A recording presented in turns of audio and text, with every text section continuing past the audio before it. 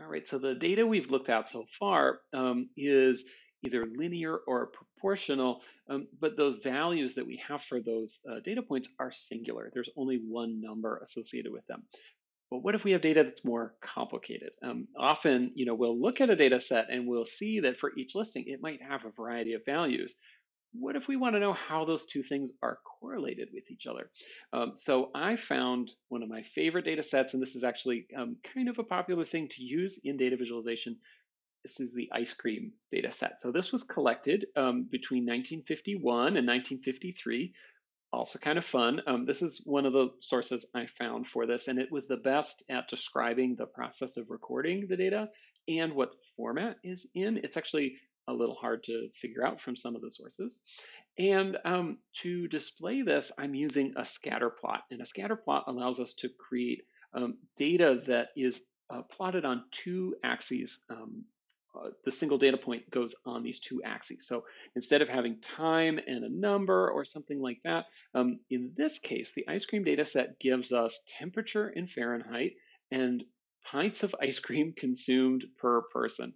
And so we can see it plotted here. And so for an individual data point, for example, I can see it's 61 degrees and that per person, it's about zero 0.3 or a third of a pint of ice cream, which I don't know, I think is really fun.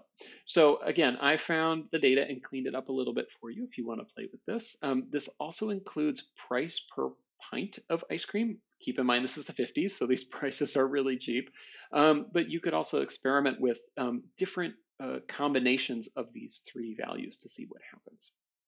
So I load it up, and you'll notice I have no label list here, and that's because we are creating an X and a Y position for each data point. There's no labels associated with this.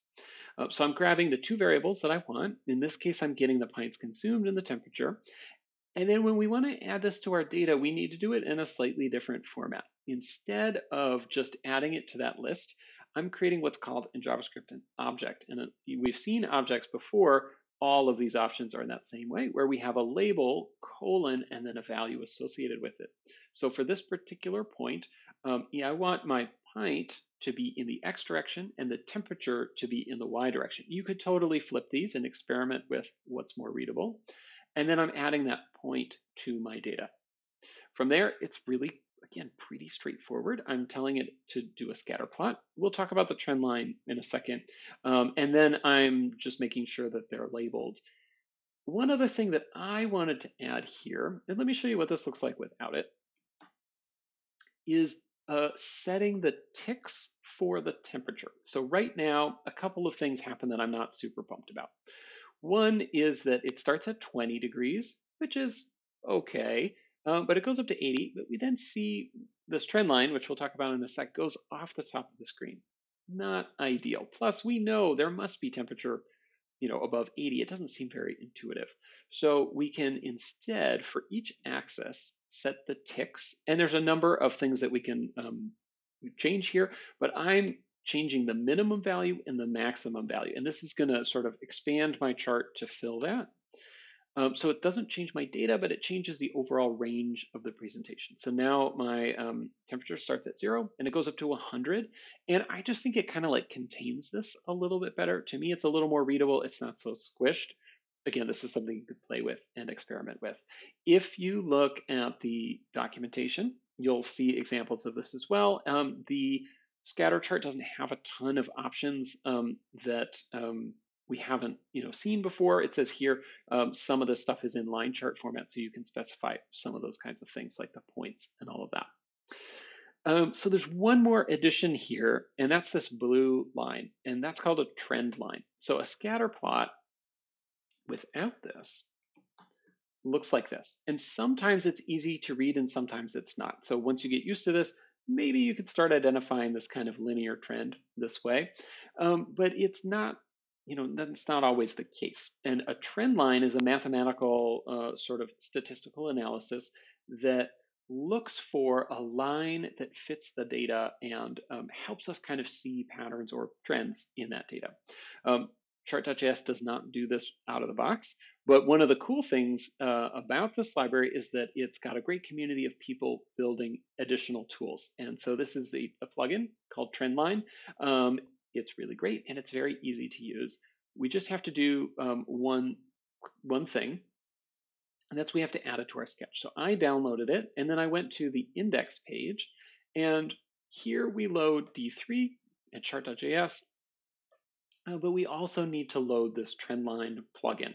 The order matters here, I found. So we need to first load chart.js so it has a context for it, but we want to load the trend line before our sketch. Otherwise, we may be trying to create this trend line before the code exists to be able to do that.